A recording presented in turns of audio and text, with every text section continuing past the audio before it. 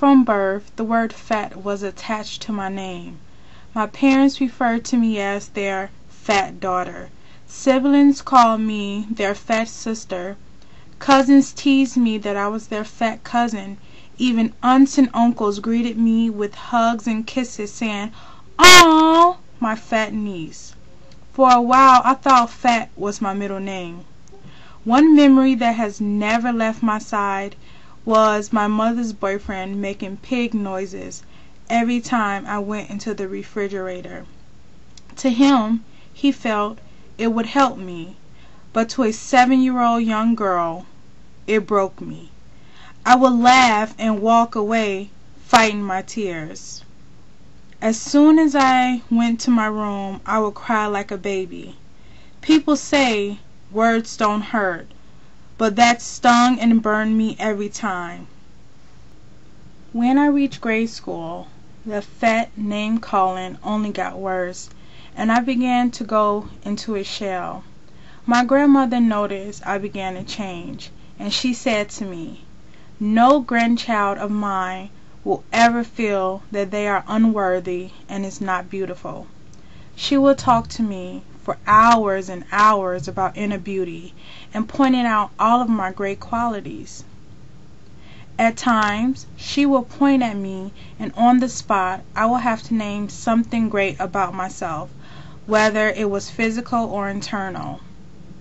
When she passed, I felt my world was going to end. Who is going to teach me now about loving myself? Then I began to realize why she spent so many hours helping me build my self-esteem. She wanted me to hear it and to say it so many times until I finally believed it myself. And I did. I took that term fat and owned it. I may was the fat kid, but I was a great person, and that term fat didn't hurt me anymore. I began to love myself, every single pound. Whether others saw my beauty was their problem. The only thing that mattered was I knew I was beautiful. Big I may be, but I kept myself up. I dressed nice, I smelled nice, and I made sure I always presented the best me possible. As I began to change, so did the people around me. I went from the ugly, fat black girl to the cute, fat girl who can dress, who was funny, and who was confident. I never knew why people gave half compliments, but whatever. I finally decided to become healthy and make a change. I'm not doing it for anyone but myself. A long road ahead of me, but I will get there.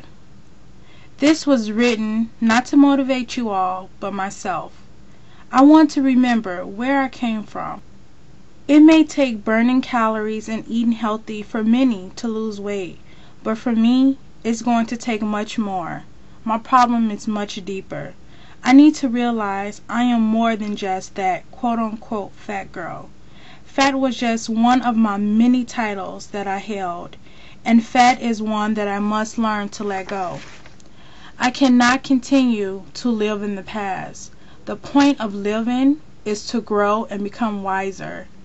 It's time for me to switch from that fat daughter and sister, that fat friend or cousin, to a healthier daughter, to a fit sister, and an inspirational cousin or friend. I will win this battle against obesity. Even if I go down swinging, I will not lose.